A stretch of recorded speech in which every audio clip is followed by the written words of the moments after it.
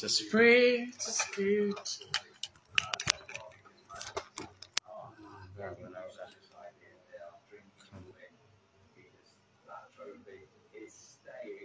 Blue and white. It is staying in the Etihad and it is staying in Manchester. The champions are Manchester City, and that trophy very soon is going to chip back there.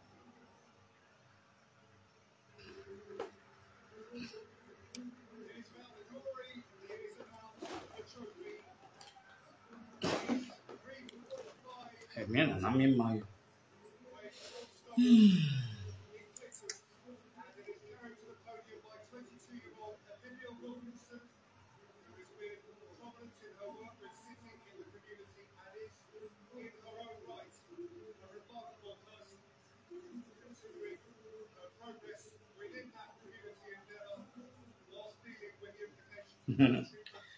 Oh yeah, water.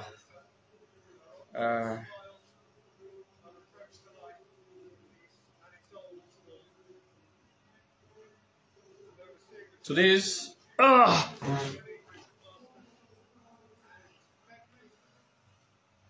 been having network issue for the past 1 week in my house. I don't know whether it's a general network issue. So, and my battery is quite down. I think I have about 38%. So, my want to be, it's going to be a pretty short, live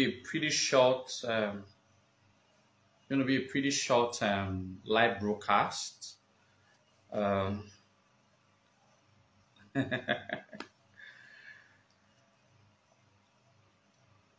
It's going to be a pretty short live broadcast.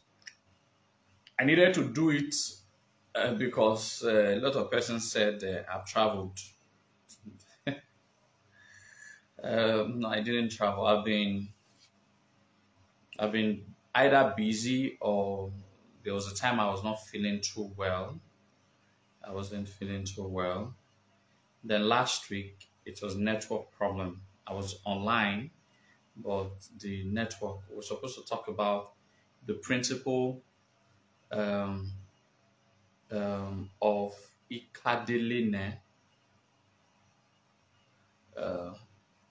The principle of Ikadeline and all of that. But along the line, I don't know what happened. The network was bad. I couldn't. So, but today, maybe we'll have to reschedule that topic of Ikadeline, Nobaya Dedoi.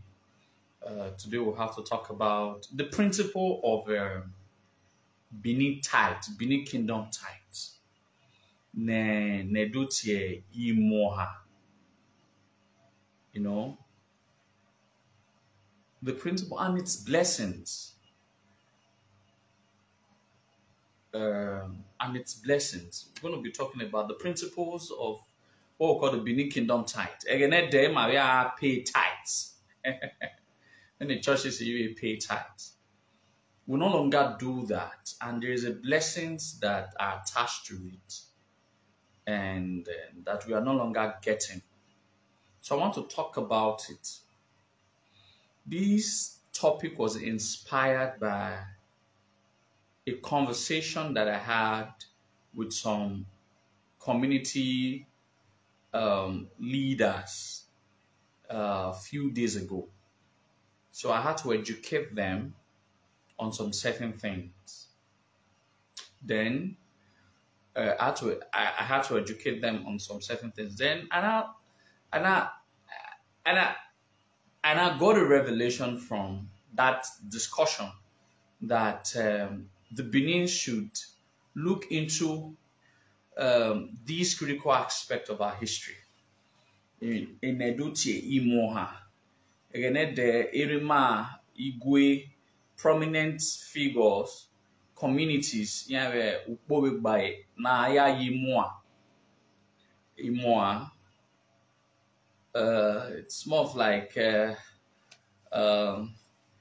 imi no heki ni viedwa unegwa. You know, a lot of religion has taken aspect of this very vital part of our history, of our tradition, not even history, of our traditions, of our cultural heritage. And I wish to use this my platform to speak on this matter so that the Benin people will understand the concept of Emuohan and the consequences of it. All right, and so let's look at this. It's going to be a very short topic. It's going to be a very short topic, and because, like I said, there are factors that is going to make this topic very short. Factor number one, I have a quite low battery, so I can't charge and doing live. You know, all this techno phone. Once you are doing a live program, you are charging, it heats up, so it burns up, and the phone start misbehaving. And secondly, the network has been terribly bad in my area for the past 1 week. All right, so I'll just do about 20-25 minutes lecture. Then if there are questions that you want to ask, you can ask the questions. And so if you want to also contribute, you want to join our program, you can also join this program. But most importantly, let's share our live video. Our live videos are supposed to be everywhere so that people can learn things from our platform. So ensure you share and ensure you invite other of your friends so that they can join, so that they can listen to the voice of wisdom and the voice of our ancestors. Now, Christianity has a system of paying offering and tithes as a sort of a right, sort of as what is required in their Christian faith. As Benin people of the old, we also have a sort of a tithe that we were paying, but only that it was not mandated, but it was not like there was a law that says we must do it. All right, but it was consciously, it was part of our being, that it is what is required from us as an Edo people. Emuohan. The palace completely relies on the goodwill of its people, and completely relies on the goodwill of the people. The wealthy in the kingdom and the prosperous villages and all of that. So they had a concept of carrying gifts to the palace as their customary right and role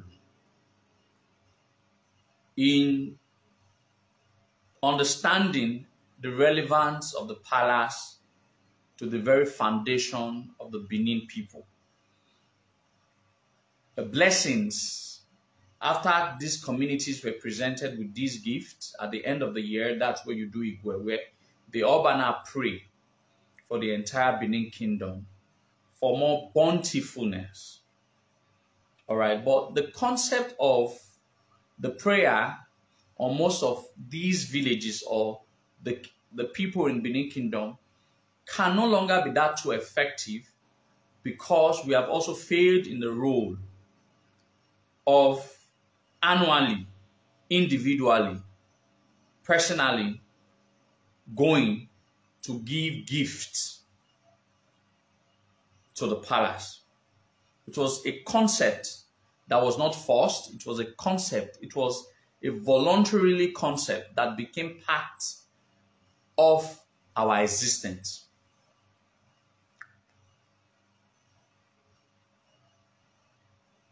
It wasn't important. I've always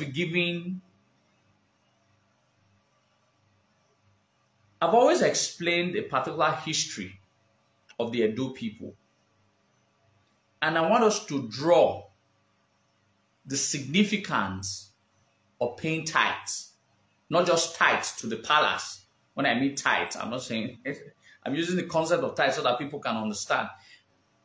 I want to draw one very important event during Obaewa. And I want to be able to tie my hypothesis that there are consequences of na no heke ne do na Emuohan gioba. There are consequences. And it is something that I believe that every Edo man and Edo woman should revive, because it's an extant part of our cultural heritage. At the end of the year, it is important. I have not been doing it, me myself, but I will start it this year. At the end of the year, I should be able to say, date me lokpa no, or this 20 no, gavio gagwa. Why? Because I now begin to draw the history of the births of Isee, Olua, and Ozolwa. And I begin to draw the significance of what later became their fate that was tied to Emuohan. Niwedo yo vegena haya wuhunaya biya. On several occasions,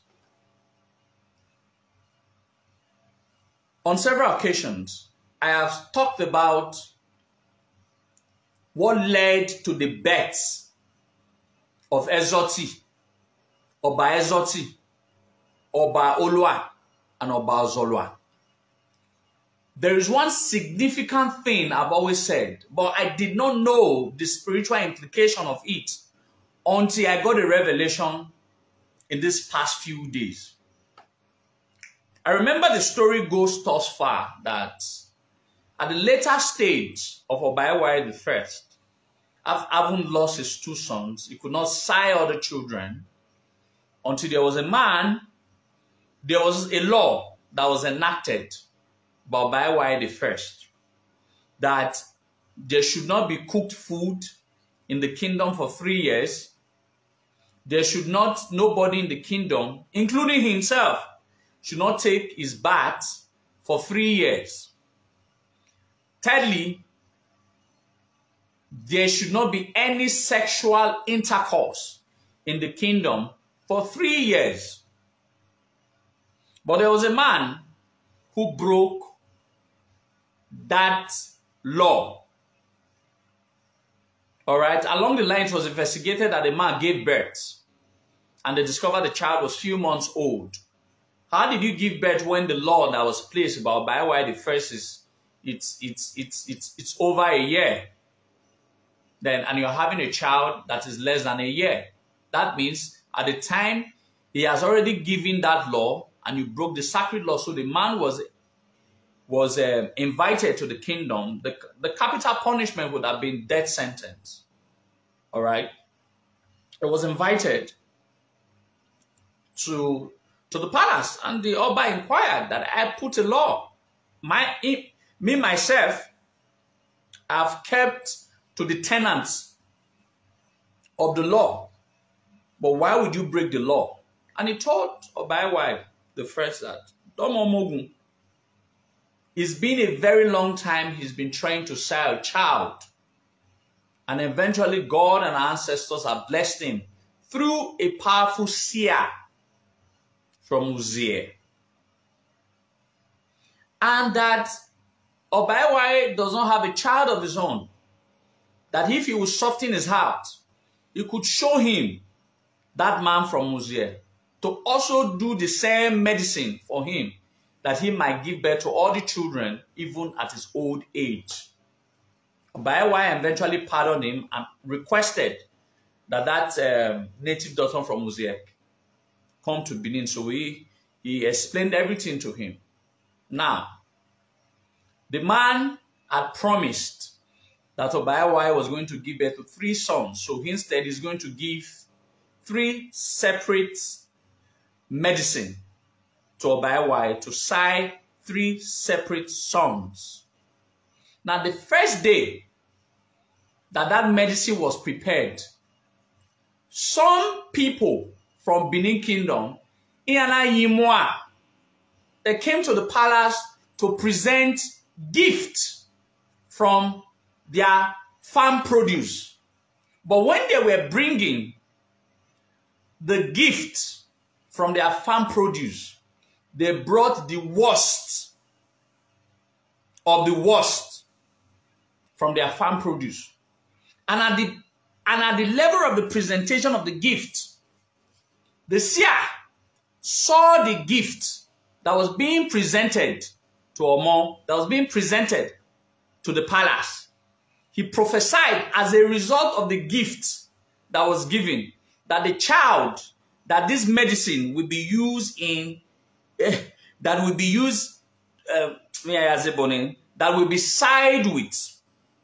The child that this medicine will be born with will be very stingy, because it is out of the stinginess of the mind of an Edo man that they brought this gift to the palace. So the gift, Nedotie Emuohan, he's tied one way to the other to the growth of Benin Kingdom and of the palace. That historical fact shows, buttress my explanation. Eventually, a child was born, and that child's name was later to be known in history as Isee. Isee was recorded as the most stingy Oba of Benin. Very stingy. Very stingy. And what they would call an excess parsimony. Very stingy. They release me. Then another day, this seer came. He produced another medicine.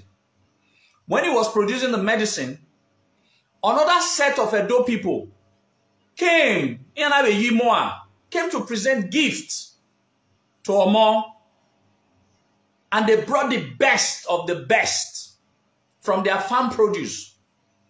And the native doctor also saw the gift that the Benin people brought to the palace of the Oba of Benin. And he told Omo that the medicine that you will side this child with, the child that you'll be side with this medicine, will be excessively kind-hearted, because it is out of the kind-heartedness of an Edo man that this child was side, in the presence, in the spirituality of Emuohan, that this child was side. I don't know whether we are getting the spiritual connection between Emuohan and Benin Kingdom generally from this historical fact.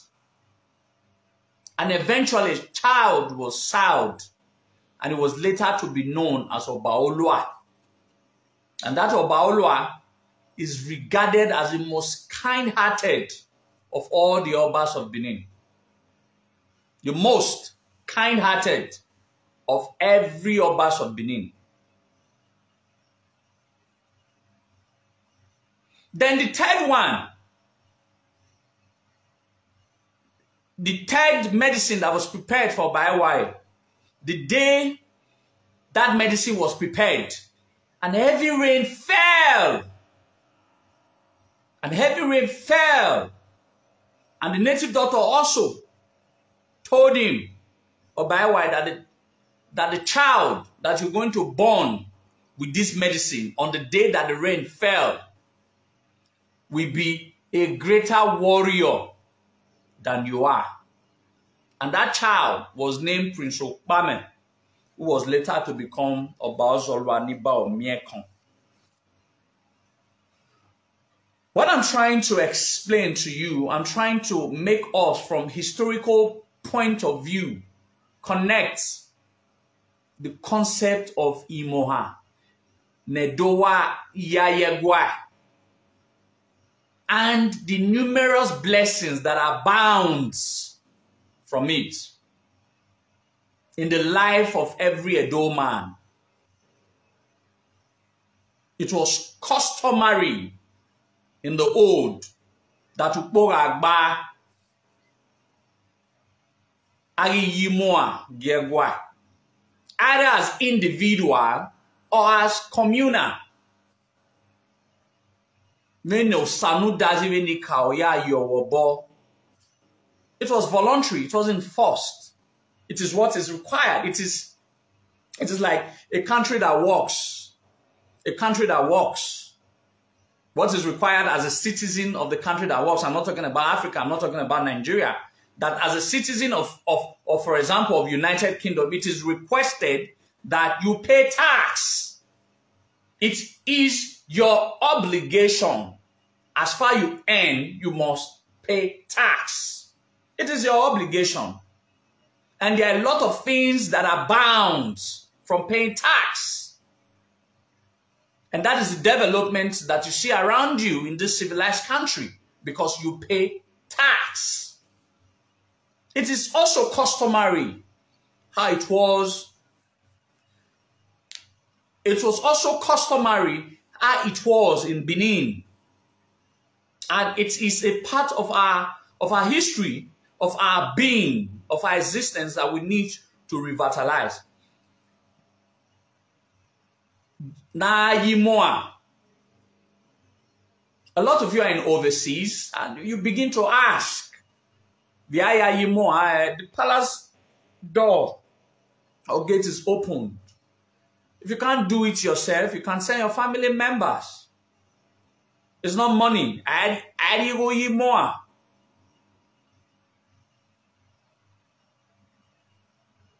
De yano, do hohono, de wino, de milano. Oheke ni vie do de gbe Emuohan. There are so many blessings that are bound. There are several blessings that are bound for it, for those sons and daughters, for us to revitalize. And I haven't done it before, but this year, me amos Emuohan Gegwa.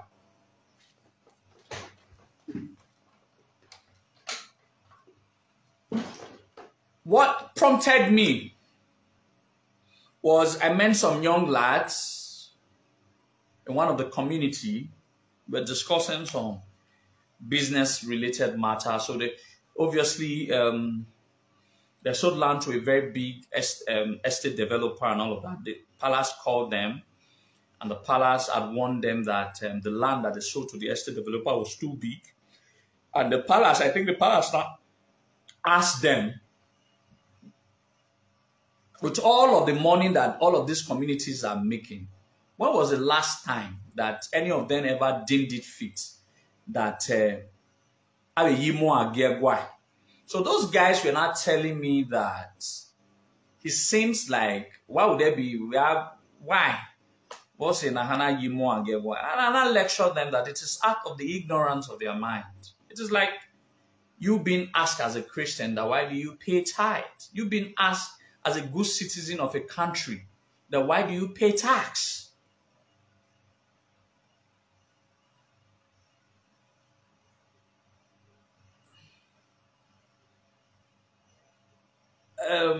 You've been asked why being paid tax as a good citizen in a country that it works. It's very important.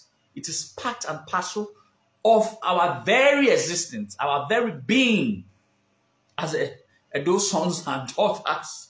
Nana Emuohan. It's very important. Why it is important is that I asked them a question. How do you think the palace takes care of their expenses? Do you think is the money that the government brings? The government sends quite a little amount of money to the palace. It is the citizenry that finances per se the palace. It is the burden. The palace is like the burden of the Edo people. It has always been like that. And it is something we are very proud of. I want to, let me not get to, because of all of these people misinterpreting words, let me not use the word burden. It is the responsibility of an Edoma to ensure that the palace is well taken care of. That was the concept of Emuohan. Your 1 naira, your 2 naira, your 1 tuber of yam means a lot. It sustains the palace. And when the palace is sustained, the kingdom itself is sustained. It is the home of our blessings. And there's always a principle of you give and you take. And there are bounds of blessings that come with it. So I want to implore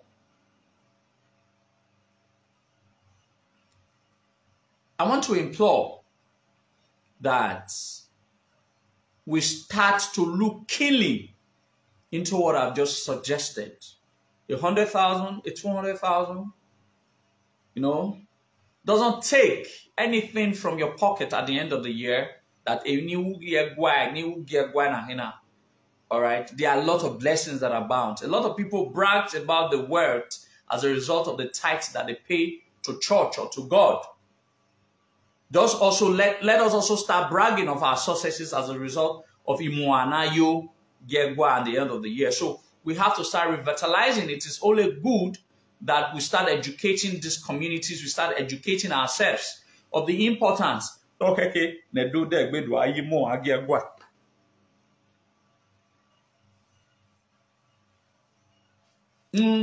saw the concept of Emuohan. No, the gift. Anything, any gift. If you want to go and give someone a gift, you call it but in the cycle of the palace, the concept of giving anything to the palace, Emuohan means I want to go and do I want to give to the palace out of the abundance of what I have. Emuohan.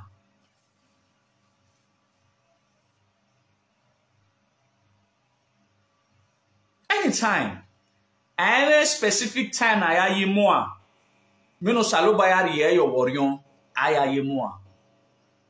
understand? So, in other words, when the palace started to begin to see that some of these things, we are revitalizing it gradually. We are revitalizing it, and people always believe, in modern times, people always believe that you take from the palace. In the old, it wasn't always like that. Benin people were not taken from the palace. I've seen people advocating for the palace, but they are being paid to advocate for the palace. You don't get blessing from the palace from taking from the palace. You get blessing from the palace by giving to the palace. It is out of the abundance of gift, of the kind-heartedness of the Oba, that it blesses some people. But customarily, what is right is that all right, so there is no time to do that. There are no specific time, but most times communal Emuohan is usually done during the end of the year. That is a community. But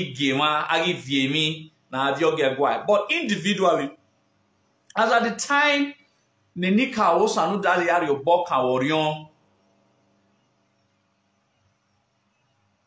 you understand? And when the palace begin to see that, ordinarily on a weekday, they'll be shocked. It will make them remember the customary right of what was necessary, what was I'm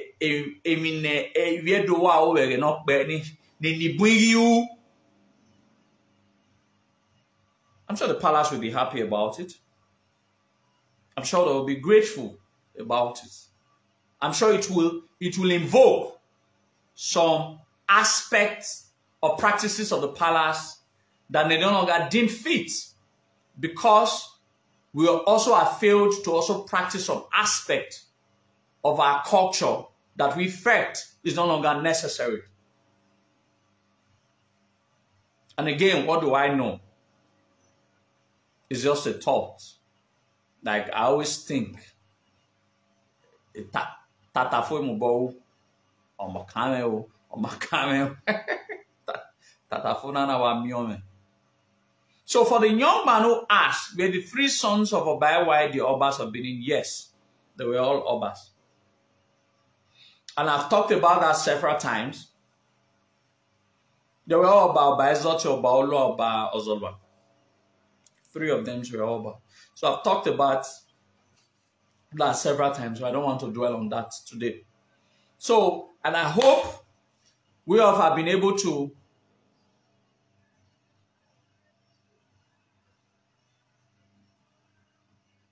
my generator.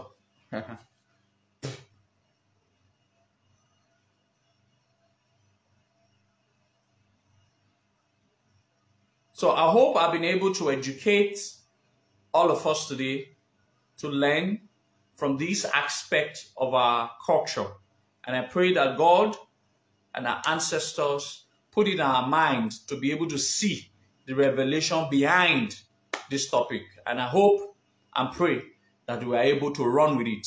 All right? If there are any question, if there are any contribution, like I said, my battery is pretty low. And I've spoken for about 30 minutes. And I think so. I've spoken for about 30 minutes. So if there are any contributions, we contribute. It's going to be a very short sermon. It's going to be a very short topic. All right. And so we can round up quickly and not dwell too much on what is brief and short. So if there are no questions, you ask your questions so that we can quickly rub our minds together. Otherwise, so as I get tired, many years, as I get full.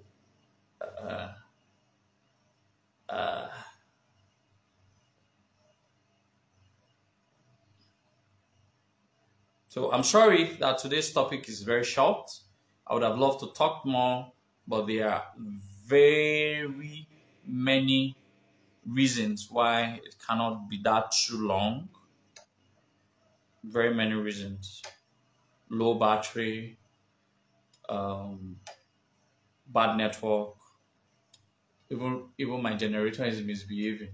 Only have a door. I mean, you know, give mother in Nigeria. Now, I may act by your area. You understand? So, and I want to use this opportunity to appreciate all of you who are my followers, who are my fans, who have patronized me for getting properties from me. I'm really, really grateful. You guys are very, very amazing. I'm really, really grateful. It's been very inspiring for me. What's the video I have then?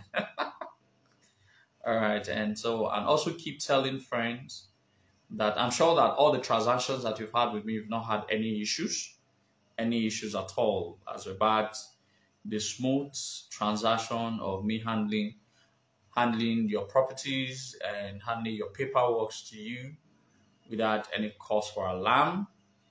We were expanding. So I've been very busy for the past 3 weeks because we just acquired 2 more estates, and I've been traveling. So we now have at Upper Airport Road.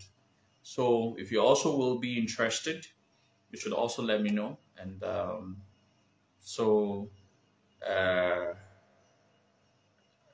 and for some of our 2 of our sisters through this platform that got property from me in Abuja, I'm also very grateful. I don't want to mention their names, but I appreciate you guys a lot. God and our ancestors continue to bless you guys for patronizing one of your very own brother, Izodwa. So I think there are no much anything to talk about.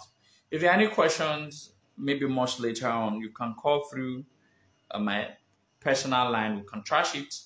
Then my phone is almost for me, so that it doesn't go off. So, but on Sunday, I'm sure that I'll be much prepared. But I just wanted to let you know. I just wanted you guys to be aware that I apologize for being absent for past 3 weeks. I had health issues. I traveled a couple of times, but I'm fine now, and I'm a bit stable for a week or two. So you know how business is. My business requires I travel all the time out of those states and all of that. But I'll make our time to ensure that even if I don't come on Sundays, we can reschedule during the week, so that I don't create a gap where we don't get to learn one or two things at the end of the day. But however it is, I'm very happy to be able to be here once again on this platform, to be able to relate or interact with all of you. So I'm going to round up now. But this topic, I want us to put in the back of our mind how important it is. So we'll see next week, this coming week on Sunday. So we'll have a longer time to talk about a very important aspect of our topic, then so that we can also rub minds. About talk by